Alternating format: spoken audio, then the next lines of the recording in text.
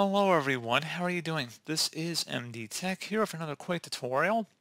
In today's tutorial, I'm going to show you guys how to uninstall and remove programs that are not listed in the control panel, programs and features.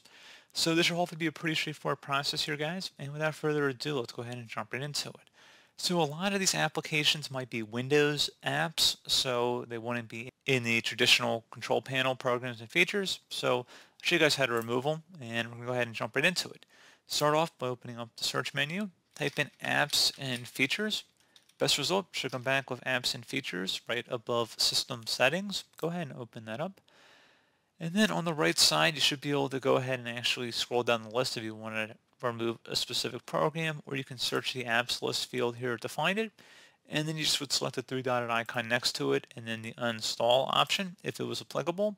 Some Windows applications cannot be uninstalled unless you're using third-party software to remove them, which generally I would recommend against. It's not really necessary, but for a lot of them, you can just select the three-dotted icon and then uninstall. The app and its related info will be uninstalled, select uninstalled.